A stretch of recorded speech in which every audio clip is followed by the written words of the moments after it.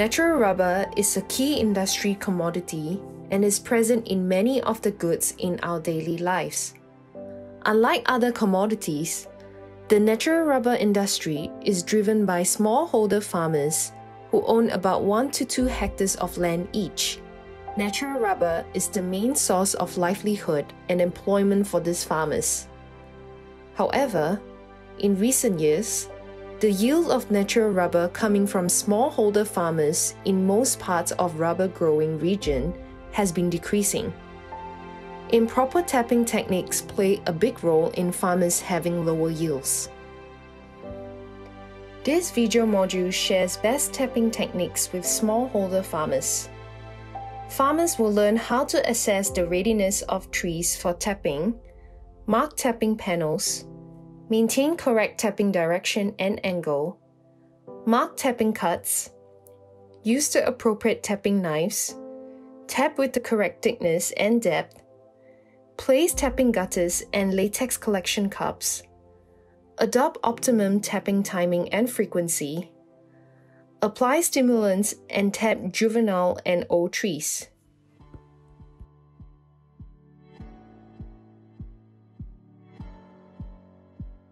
The rubber stem layer consists of an outer layer bark, a middle layer cambium, and a core layer wood.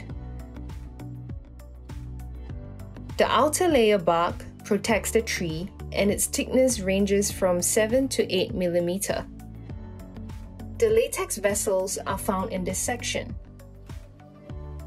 The middle layer cambium of the tree carries nutrients and water to the leaves, and if cut off, will interfere with the development of the tree. The core layer wood forms the heart of the tree. Here's a list of the tools and equipment you will need before you start tapping.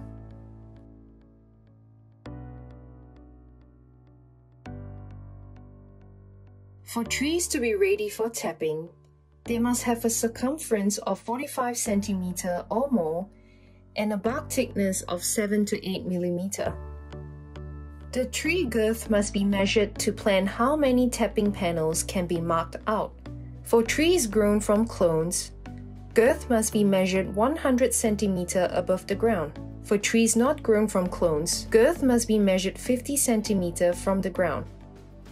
Depending on the type of tree, at either 50 cm or 100 cm above the ground, place a rope around the tree trunk and measure 1 cm at the bends of the rope to allow for 2 cm between the tapping panels on the tree. Use a permanent marker to mark 1 cm from the ends and the bends of the rope. Wrap the rope back around the tree and mark the tree based on the markings on the rope. This shows where the tapping panels will be and mark them by making lines on the tree. Using a plastic template, make a cut of about 20 to 30 cm in length on the tapping panel of the tree. The height of the tapping opening must be 130 cm from the ground. Latex vessels flow from top right to bottom left on the tree. Cuts must be made across the vessels, from top left to bottom right.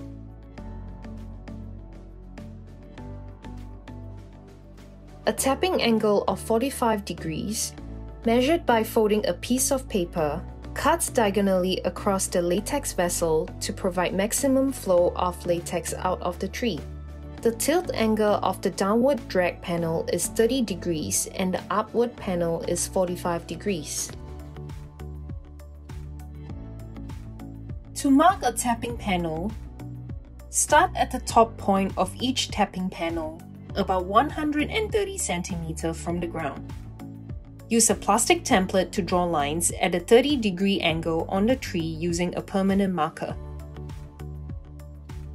Measure 2.25 cm between the lines and mark them out to the bottom of the tapping panel.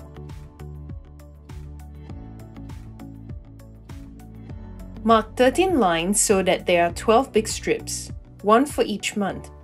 Then, Cut each strip into 10 fine strips of about 1 mm each for each tapping. There are two types of tapping knives. The downward tapping knife, which is convex, is used to tap down the panel for young trees. The upward tapping knife, which is concave, is used to tap up the panel for older trees. Maintain a tapping depth of 1 mm. Tap till a maximum depth of 6 to 7 mm, as tapping beyond this limit will damage the cambium of the tree. The latex cup serves to prevent latex to be wasted. Use a good quality cup so that the coagulated latex can be easily emptied during collection. Place the latex cup 15 cm from the gutter. Use a wire cup ring to hold the cup to the tree. A tapping gutter drains latex into the latex cup. The gutter should be affixed at the bottom of the tapping incision and 15 cm from the latex cup. The gutter must be 2.5 cm wide and 8 cm long. The rubber tree needs 2 days to fill its latex vessels.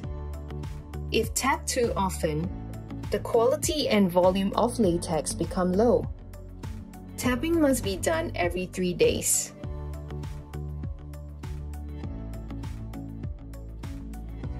For young trees aged 5 to 15 years, tap downwards with the panel facing a north-south direction to avoid direct sunlight. For a tree with girth of about 45 cm, there must be 2 panels with 2 cm spacing between them. A convex downward tapping knife must be used, and stimulants are not required.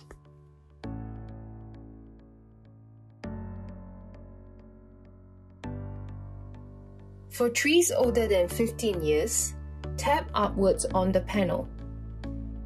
There can be 3 to 5 tapping panels all around the trunk with about 2 cm horizontal spacing between them.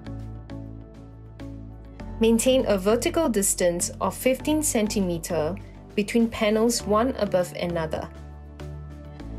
The maximum tapping height is 3.25 meters from the ground. A concave upward tapping knife attached to a wooden pole must be used and stimulants may be applied.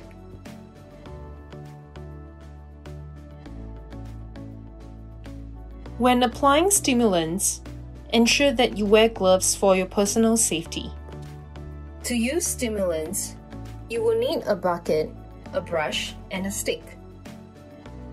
Dilute 500 milliliters of stimulant in 1 liter of warm water in the bucket and stir it with the stick. Apply it using a brush directly into the tapping incision. Remove any dried latex from the incision before applying so that the stimulant can seep into the latex vessels. For upward tapping, the stimulant must be applied just above the tapping incision. Refer to graphical table showing which days to perform tapping and apply stimulant.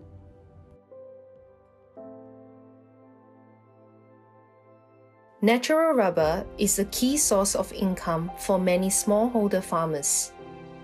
With global rubber demand for natural rubber projected to increase year on year, smallholder farmers must exploit this market potential.